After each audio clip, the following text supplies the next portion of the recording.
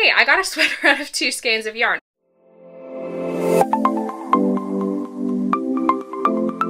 Hello, my name is Amanda. Welcome to Birch and Lily. This is my channel where I talk about all of the crafty things that I've been up to over the past couple weeks. Today is episode 109. I have some fun stuff to show you this episode. I may have finished something that you've never seen cast on before. Maybe this? And just a couple other things to show you. It's going to be a knitting heavy episode this week. I've mostly been knitting. I've done the teensiest little bit of cross stitch, but not enough to really warrant showing you. So it's all going to be knitting this week. Hopefully that's okay. If you missed the cross stitch, I'll try and make sure I have some for you again in 2 weeks to show, but knitting this week. 2 things before we get started. First of all, if you want to find me other places on the internet, namely my website, my Instagram, all of that will be linked down below in the description. And if you're interested in joining me for a make-along, the Bloom Baby Bloom make-along is still running until July 1st. Basically, all it entails is to knit or crochet something that is flower-themed, flower-inspired, flower something. If you can prove to me that it has something to do with flowers, you have an entry. So all the information for that will be in the description as well, but I would love if you would join in on that with me and with Tracey of Grizzly Knits, who I am co-hosting the make-along with. I did just hear from someone a couple days ago, so we have another prize coming in for the make-along that they have donated. So I'm super excited about that. I'll make sure I show you said prize when it arrives at my house. But yeah, let's jump into some making. Like I said, finished object. I don't know if you remember the yarn I showed last episode that I had got from Spun in Ann Arbor. It is Fiber Story in the colorway Cake. I was in love with it. I wanted to make something out of it, and so I did. And apparently, I knit it really fast. So let me show you the sweater first, and then we'll get into some stuff, obviously, that I have to say about it. But this is the Plant Lady by Agata of Amanita Knits.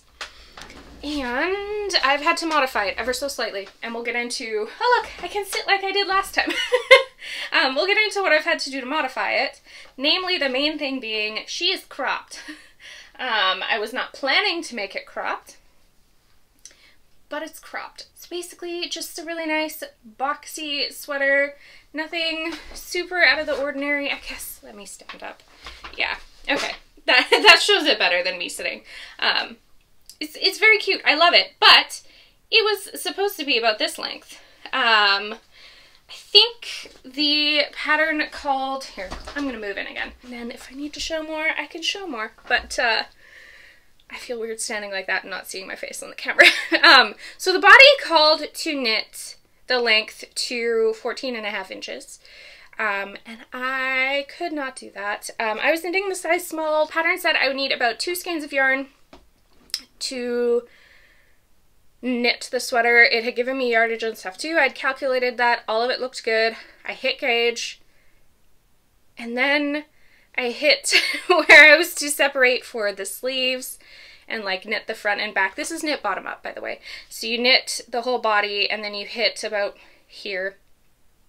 Yeah. And then you split, do the front, the back, connect them, do the sleeves. Once I hit the split part, I had like no yarn left already. I think I weighed it, and I think I have the yarn on me still here. One sec, to show you what I have left. I weighed it, and I think I only had 80 grams left at the point I split. Then I started doing the back, and I was like, oh yeah, I'll just keep going. The pattern says it'll be fine. It's close. Like, you're cutting it close with yarn, but it'll be fine. And then I got all the way up to the back, end of the back, and I only had, I think, 35 grams left. And I knew it was not going to happen, and I was not going to have enough. So I ripped out the back of the body, got back to, like, just where I was knitting in the round for this portion, and I ripped it back to being 10 inches. Yeah, 10 inches. And this is all I have left at the completion, with a hair apparently, at the completion of the sweater. Not very much. Should we grab my scale? I haven't weighed it. I'm curious, actually. Let us weigh this. We'll take the tag out so it's super accurate. I have 8 grams left. So yeah, there was no way I was going to be able to knit this to 14.5 inches long. So basically what I'm saying, beautiful pattern. I love how it fits me. I do wish it was a little bit longer because that's what I thought I was getting when I picked it. Not that I don't mind the crop, it's cute. But there's no way you're knitting a size small with 2 skeins. Which makes me think that every size in the whole pattern is off on yardage on how much you would need to knit. I don't know why I was still sitting back there. But that makes me think every single size is off on yardage. So what I am basically saying is if you want to knit this pattern, get more yarn than it calls for if you want it to be to what the pattern looks like on the photos and stuff. Because there's no way I was going to get a size small out of the 2 skeins that it called for. And the yardage was right. So the way the pattern is written, it says for like size small, for example, you'll need 2 skeins, and then it tells you the yarn that they used and how much yardage is in the skeins that they used. So doesn't give you yardage right away. You kind of have to do a little bit of math to figure it out, but I had exactly what it called for yardage. So I don't know what's going on there. But it's still cute, and I'm still really happy with it. And hey, I got a sweater out of 2 skeins of yarn. It's cropped, it's a little bit different than what I was expecting, but it's still really cute. So I will be happy with it. I am happy with it. Not I will be happy with it. I am happy with it. So yeah, let's see. Despite that, I had to drop down quite a bit in needle size. I dropped down, I think, from a 3.75 millimeter, couldn't tell you what that is in US, to a 3 millimeter, which is a US 2.5. And then for the ribbing, I can't remember what it was, maybe a 3 millimeter for the ribbing. And I dropped down to a 2.5 millimeter, which is US 1.5. So obviously the designer of the pattern knits really, really tight, and I do not. So I had to drop down quite a few needle sizes, which is why gauge is important. It did not save me in this instance, but it's still important because I had to drop down a lot. And then, yeah, that's about it. So like I said, this yarn is from Fiber Story. The colorway is Cake. It's 100% superwash merino. It's super soft and cozy, and I love the color. It's just, it's cake. It reminds me of funfetti cake.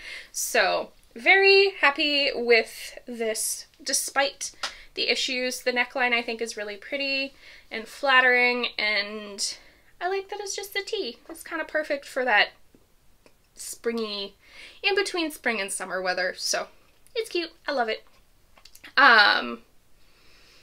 Yeah, that's about all I have to say. If you have any questions, if you're wanting to knit this and you want me to explain yardage issues a little bit better, because I think that was a little rambly, let me know. I will happily try and help you figure out yardage, because otherwise the pattern was great. It was easy to follow, just the yardage was very, very off, and I wish I had one more skein because I could have made it like a full-length tee then. So is what it is. Anyways, that is my only finished object. I have 2 works in progress, which because I knit this sweater in 2 weeks, I really didn't work on anything else. I was just working on this. So yesterday, I was sitting down to write my show notes for this episode, and I was like, oh, I have nothing to talk about. And I had like just finished the sweater. So I went on a cast on rampage and cast on 2 things. So we will show you those. First of all, I have a pair of socks. I've been meaning to cast these on forever. These are the Bits and Bobs socks. The pattern, looking at my notes here, is by Morgan Panich. Panich? P-A-N-I-C-H. That's gotta be Panich, okay? Anyways, so these are a pair of scrappy socks, and I've been meaning to do something like this forever. I have so much scrap sock yarn that I want to use up that I just haven't. So I won't bother to show you all of the cakes of yarn because it's just a bunch of scraps that I've used throughout the years. But these are the socks. Are those not adorable? They are so cute, and I don't know what's going on with my yarn here, but they are just so cute. I am a huge fan. I got this pattern actually in my Woolberry Advent from the past year. So my 2021 Woolberry Advent, it was included. And I meant to knit it with my Woolberry Advent, but, and you can't see it, it's out of the frame, but the colors in that Advent ended up being really fadey, and so you really couldn't see the color work. And so it didn't end up working, and I think I had cast them on, and then I ended up tearing them out because it didn't work. But now that I've started these just with random scraps throughout my stash, they're so cute. I love them so much. So I cast these on 2.25mm US 1 needles, 64 stitches. Usually I would do 56, but because they're color work, I wanted to ensure I had enough stretch in them because I do have somewhat large calves. So I did 64 and I'm happy with that so far. I'm going to be putting in a afterthought heel in these. I'm going to use Larkspur Knits I think it's shortbread heel. But that afterthought heel fits me amazing. I find it fits similarly to a heel flapping gusset, where a normal afterthought heel just slips off my foot. So I'm going to be doing the shortbread heel from Larkspur Knits, and yeah, so I've got, these are all the colors I'm going to be using in the socks. I will reuse this cuff color for the heels and the toes, and then the rest of these colors I'm just going to keep alternating in the same fashion throughout the whole sock. So loving them. I think they're adorable, and yeah, I knit all of this in like maybe 2 or 3 hours. 2 hours? 2 hours. So that says something too, that they knit up that fast. They are just in one of my That Crafty Little Fox bags. I don't think I showed that when I started. This one, super cute. And bringing back my adorable Brooklyn haberdashery bag that I absolutely love. The other thing that I cast on, I have the pattern here, I'll put a photo on the screen as well though, is the home sweater. I found, I believe it's pronounced Caidree. I found her patterns very recently, and oh my goodness, they're so cute. They're very simple, but like super wearable, super everyday type patterns. So I'm so excited for this home sweater. I am knitting it out of something, or some yarn, that I learned about from Aro of Aro Knits and Pearls, because she is my obsession lately, apparently. But I'm using Berroco Mochi. It's a mix of baby alpaca and merino and nylon. And it says 2% of something else. But I am using the colorway from this line, Vanilla. The color number is 3202. This is a commercial yarn. It's very reasonably priced, super reasonably priced. I'm knitting this sweater for under $100, which is very good for a hand knit sweater. But here is a cake of it. So it's so fluffy and soft, and then it's got like just this rainbow of like colors going throughout the vanilla color of the yarn. It's so pretty, and it's so soft. It feels soft. Woo!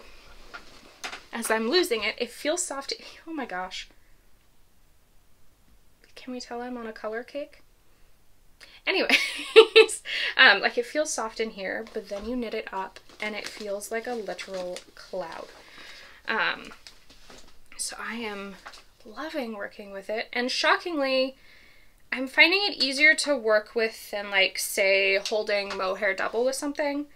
Or not that I can knit with mohair because I'm allergic, but like Surrey. If I hold Surrey double with another yarn, I find I'm always catching the Surrey or missing getting the Surrey like held double. I'll only grab the merino yarn and miss the Surrey, and then there's a stitch that doesn't have Surrey.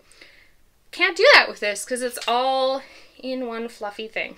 So this is where I am. This looks really weird right now because, let me put it on. This is how it's gonna sit.